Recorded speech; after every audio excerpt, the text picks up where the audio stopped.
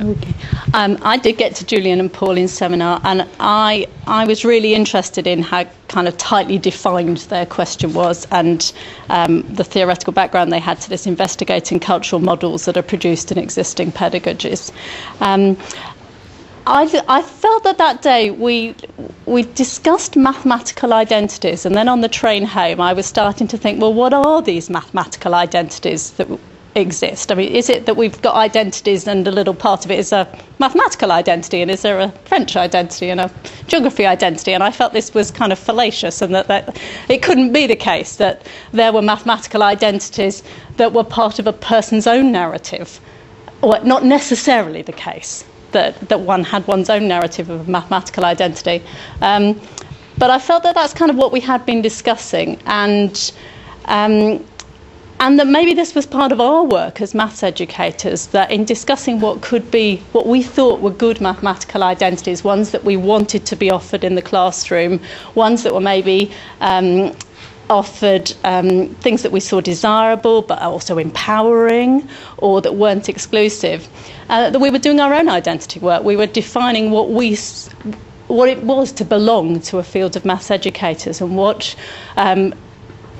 kind of practices we thought came into being successful mathematics education and what didn't.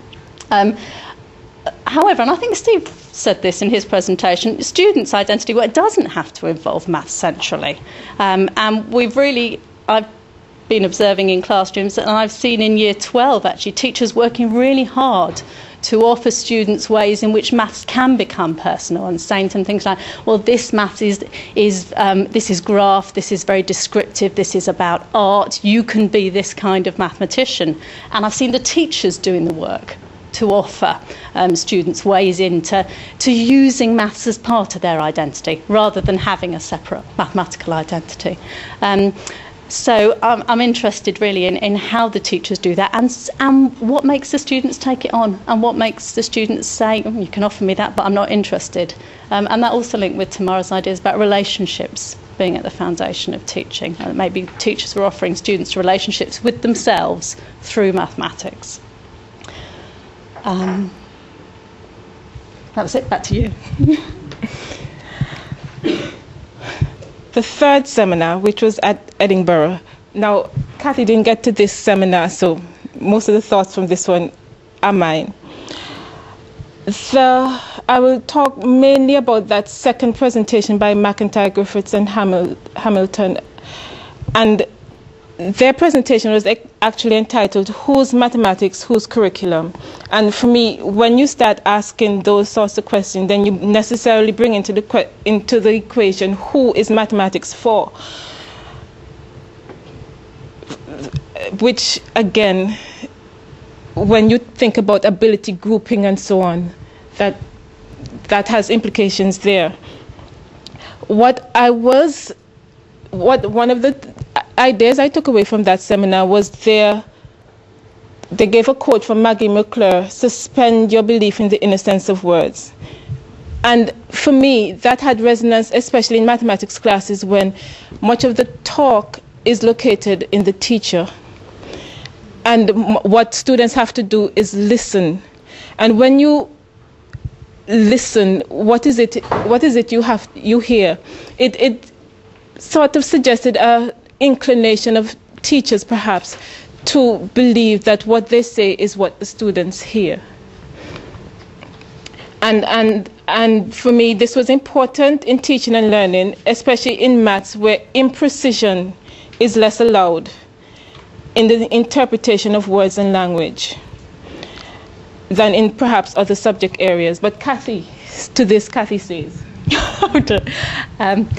I thought it was interesting thinking about ambiguity. I'm not sure that ambiguity is forbidden in maths. I think that it's challenged. It exists, but it's challenged, and that sometimes it's there when teachers say this is a hard question, but they go on. It may be a hard question because ambiguity in how you proceed with it, but they go on to make it easy by taking away choices and by taking away ambiguity. And so some of the work, the relationship work that teachers do about instilling confidence in pupils, is about reducing ambiguities and challenging ambiguities.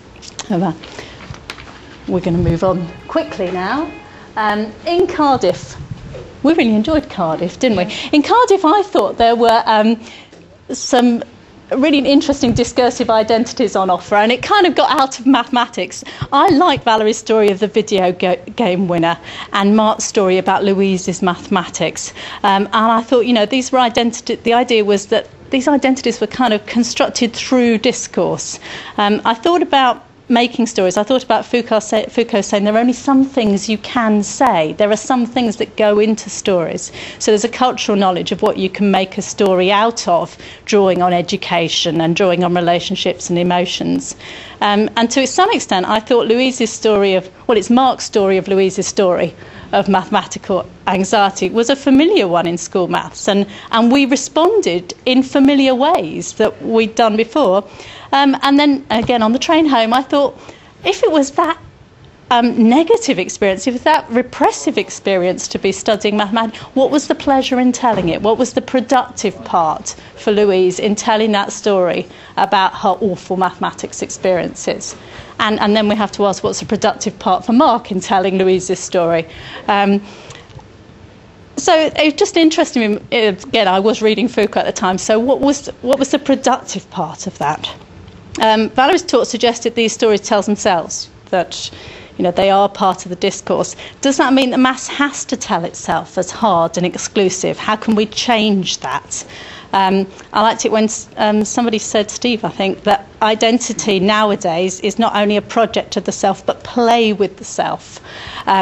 So maybe that allows more positions to be experimented with in the classroom, that students, by being more playful with what's in their identities, can take on new ideas and have new mathematical narratives, which made me think about my research. Maybe they would be happy to have different mathematics identities in different situations. And again, back to the previous one, Julian Williams and Pauline had talked about having social and maths talk going on together in the maths classroom.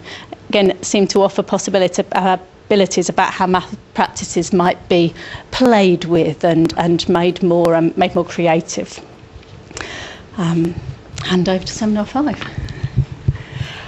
Just before we move on to Seminar 5, my thing with when students are given many more ways to be successful is the whole idea of offering students choices in the types of teaching on offer, and that's, for me, in types of teaching, that S is very important, because then you give more students, as Joe Bowler had said, more ways to be successful.